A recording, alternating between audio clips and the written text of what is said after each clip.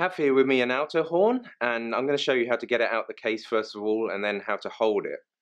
So just take it carefully out of the case, and then you're going to grab the mouthpiece, and you just need to put it in lightly and turn it round to the right.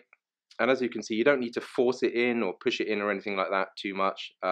It's still going to stay there. Then I'm going to think about how we actually hold the horn.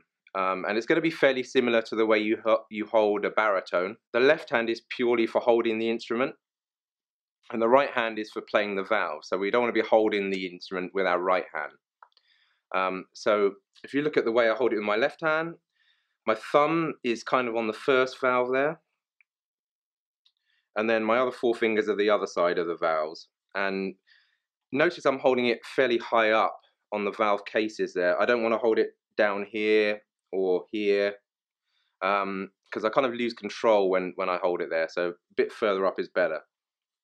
And then I'm ready to put my right hand on the valves, and I try and imagine I'm holding an orange in my right hand, and that gets it in the right position to play the valves.